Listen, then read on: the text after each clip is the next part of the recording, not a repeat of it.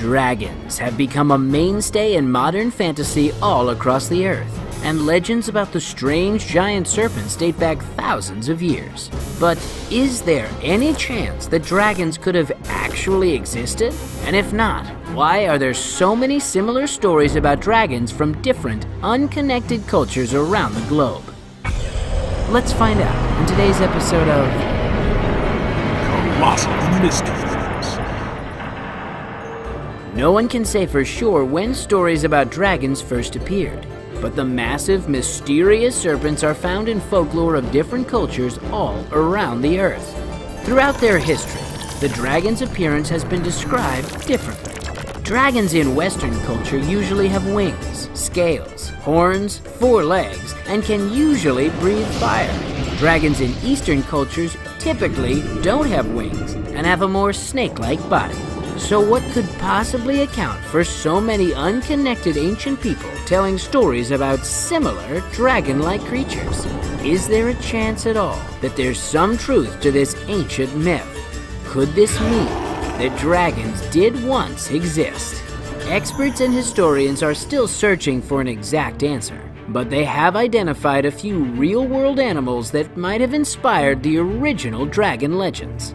One of the most popular theories is that ancient people may have discovered the bones or fossils of a large dinosaur and mistaken them for dragons. In fact, there's even an ancient historical record of mistaken identity, dating back more than 1,700 years. A Chinese historian by the name of Cheng Qiu writes about finding dragon bones that modern scientists believe were almost certainly the bones of Shunnosaurus. Some believe that both Egyptian and European dragon legends could have been inspired by the same animal, the Nile crocodile. According to the theory, the enormous animal may have ventured farther north in ancient times, crossing the Mediterranean and coming ashore in Italy or Greece. They are large, long, fierce, and one of the few crocs who can high walk, making it look a little more like a dragon.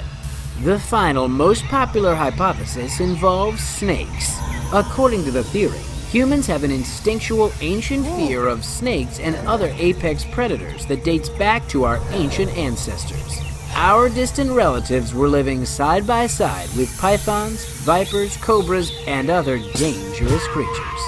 This reflexive fear of serpents and other apex predators was passed down from generation to generation, instilling a natural fear of snakes in most people, even today, when the average person rarely ever encounters one. The earliest known depictions of dragons all around the world tend to resemble snakes, or very snake-like creatures, which may mean that dragons are nothing more than the mythical manifestation of our fear of slithering snakes and other deadly creatures.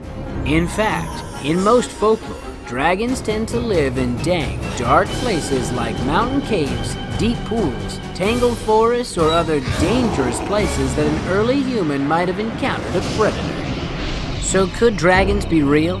Almost certainly not. But that doesn't mean our past wasn't full of predators just as dangerous as this mighty mythic creature.